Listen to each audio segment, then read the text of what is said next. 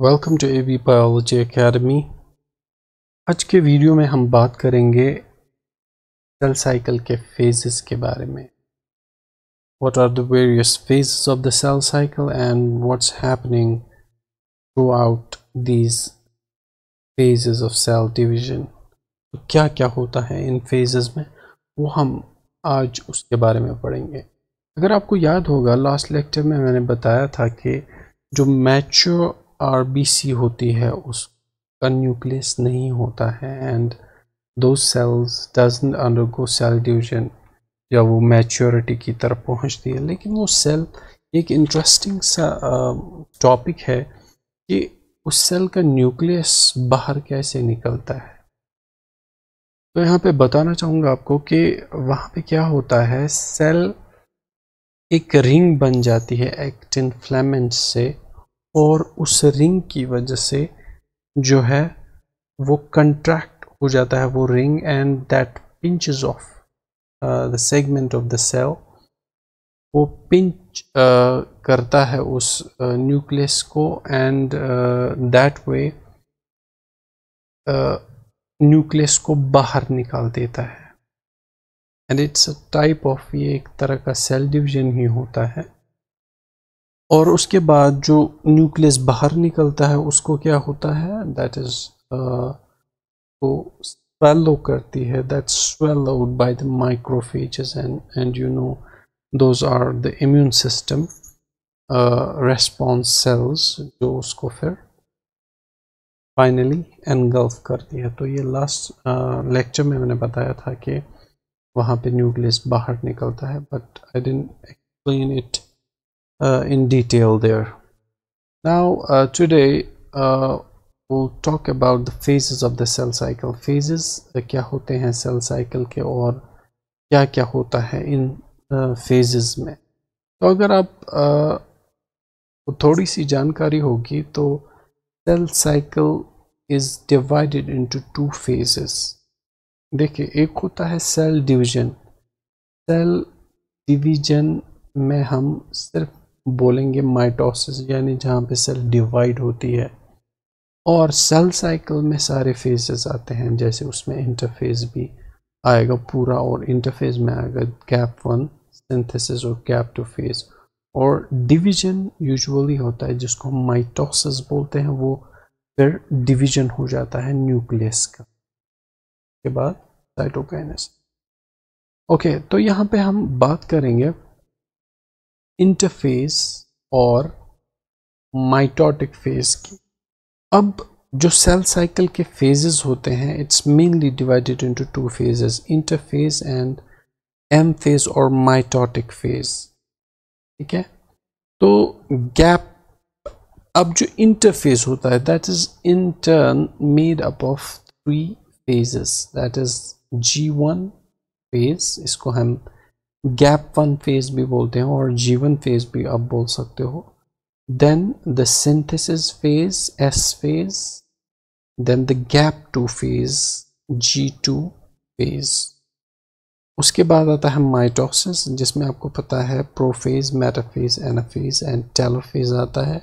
That is actual mitotic division जिसको हम बोलते हैं, और इस सारे को हम सेल साइकिल बोलते हैं। That's why it's called cell cycle with the interphase and with the mitotic phase. Now mitosis में भी फिर जब साइटोप्लाज्म का डिवीजन होता है उसको हम cytokinesis बोलते हैं। ठीक है, और together with gap 1 phase, synthetic phase और सिंथेसिस फेज और गैप 2 फेज, इन तीनों को मिला के हम इंटरफेज बोलते हैं, जो यूजुअली आपने पढ़ा होगा प्रीवियस क्लासेस में कि इंटरफेज में 3 फेजेस यूजुअली आते हैं, that is G1 synthesis and gap 2 phase.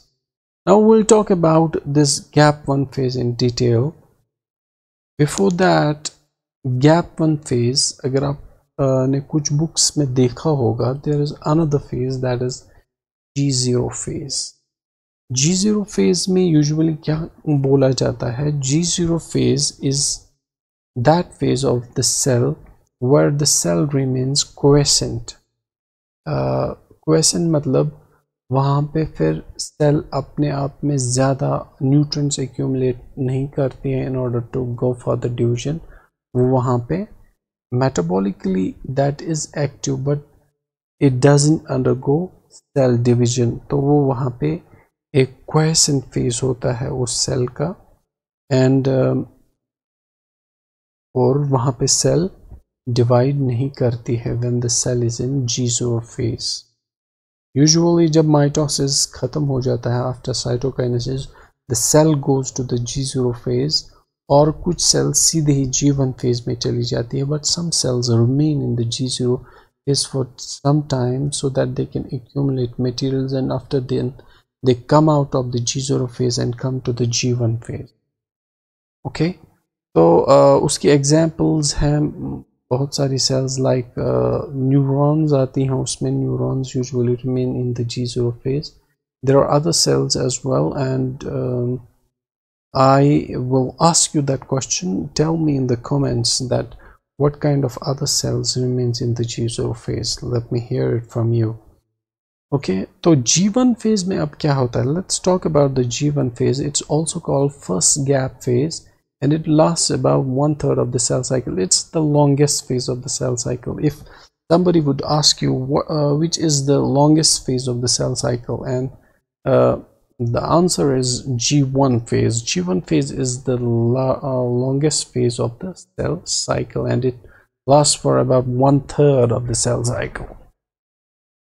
And what happens in the G1 phase? Cell grows, carry out normal functions, cells grow in mass and prepare itself for replication। Cell अपने आप में वो चीज़ें accumulate करती हैं जो उसको इसके बाद फेज में ज़रूरत पड़ेंगी। जैसे इसके बाद वाला फेज कौन सा फेज आता है? Synthesis phase. तो वहाँ पे क्या क्या ज़रूरत पड़ेगा सेल को? It needs lots of proteins. जैसे रेप्लिकेशन में बहुत सारे प्रोटीन्स की ज़रूरत पड़ती है। आपके रेप्लिकेशन प्रोटीन्स में बहुत सारे रेप्लिकेशन प्रोसेस में बहुत सारे प्रोटीन्स यूटिलाइज होते हैं। वो हम आगे जाके रेप्लिकेशन में पढ़ेंगे। अगर उनको यहाँ पे डिस्कस करेंगे तो इट विल बिकेम थोड़ा सा डिफ़िकल्ट हो जाएगा समझने में। तो we will talk that about the replication इन और लेटर लेक्चर्स पे। हम सेल साइकिल की बात कर रहे हैं तो उसी के बारे में जानते हैं। तो सिंथेसिस जो होता है जो गैप 1 फेज होता है यहाँ पे, उसमें और क्या होता है? सेल सिंथेसाइज प्रोटीन्स वो सिंथेसाइज करते हैं बिकॉज प्रोटीन्स को आपको ज़रूरत पड़ेंगी बनाने में। ये डीएनए सिंथेसिस में ज़रूरत पड़ेंगी बाकी सेल। तो जैसे यहाँ पे भी लिखा हुआ है कि cell synthesizes proteins and mRNA that are essential for synthesizing DNA। तो जो DNA सिंथेसिस के लिए हमें प्रोटीन ज़रूरत पड़ते हैं, mRNA ज़रूरत पड़ता है। तो वो चीज़ें यहाँ पे G1 फेज में that are essential for mRNA synthesis and DNA synthesis usually takes place in the G1 phase। यहाँ पे बहुत सारे प्रोटीन्स बनते हैं। उसके बाद आता है दूसरा phase that's called S phase. It's also called as synthesis phase. Synthesis phase भी इसको बोलते हैं क्योंकि यहाँ पे क्या होता है? डीएनए डुप्लीकेशन होता है और यू कैन से यहाँ पे डीएनए रेप्लिकेशन हो जाता है। Replication of DNA takes place during this period. DNA replication occurs along with duplication of centrioles। centrioles की भी duplication होती है। अगर आपको सेल डिवीजन के बारे में थोड़ा पता होगा, जो centrioles होते हैं, centrioles are the organelles present in the cell that gives rise to the spindle fibers। जहाँ से spindle fibers बनते हैं और फिर वही क्या करते हैं? chromosomes को खींचते हैं। That is a separate process। we'll talk that in later lectures कि कैसे वो होता है। और इस सिंथेसिस फेज में क्या होता है? DNA synthesis takes place in a short span of time. It doesn't take that much time. तो यहाँ पे जल्दी से क्या हो जाता है? डीएनए रेप्लिकेशन हो जाता है और उसके बाद आता है G2 phase. That's also called as second gap phase. Second gap phase में क्या होता है, again cell continues to increase in size, cell का जो साइज है वो यहाँ पे भी बढ़ जाता है and prepares itself for the division. उसके बाद जो मेन डिवीजन होने वाला है उसके लिए सेल अपने आप को प्रिपेयर करती है, लाइक प्रोफेज आता है, उसके बाद then the other divisions will take place. Organelle synthesis takes place like mitochondria, chloroplast. Mitochondria और क्लोरोप्लास्ट का सिंथेसिस हो जाता है इसमें G2 फेज में, और if cell does not divide it leaves the G1 phase and instead enters the G0 phase. That's a dormant stage as I already said. मैंने पहले ही बताया था कि अगर सेल डिवाइड नहीं करती है तो वो क्या करती है, G1 phase में नहीं जाती है, instead it enters the G0 phase and remains dormant there, और वो वहाँ पे फिर क्वेसेंट स्टेज में रहती है और उसके बाद डिवीजन नहीं होता है। Okay, after these two lectures you should be able to define cell cycle, आप एटलीस्ट डिफाइन कर सकते हो, and what are the various phases of the cell cycle, you should be able to tell that as well. What are the phases of cell cycle? अगर यहाँ पे हम बोलेंगे what are the phases of the cell cycle, the first phase is the G1 phase, the another phase is the S phase, then comes the G2 phase, then mitosis, then cytokinesis. What's the G1 phase of the interphase? You should be able to tell that G1 is the first gap phase of the interphase, and usually यहाँ पे क्या होता है, synthesis of proteins takes place. Now next you should be able to which phase follows the S phase in the cell cycle. Which phase follows the S phase in the cell cycle? That's the G2 phase. You should be able to answer that as well. And what is mitosis? Mitosis क्या होता है, पहले ही बताया मैंने पहले lecture में कि mitosis क्या होता है, और ये भी आप एक्सप्लेन कर सकते हो what is mitosis. Mitosis is the actual cell division and it comprises of two phases, you can say broadly divided into mitosis, the nuclear division and the cytokinesis. Why do we require cell division? Last wala question, you should be able to answer that. Why do we require cell division? We require cell division for growth, for reproduction, for, at last you should be able to answer all these questions. Why do we require cell cycle?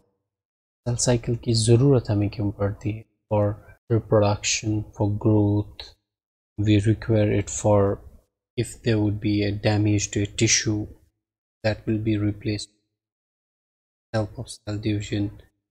And what will happen if there will be no cell division? There would be no wound healing, there would be no formation of blood cells, no reproduction, no growth, immunity won't be there, the living organism. I hope you like the videos. If you like the video, please subscribe the channel. Thank you very much.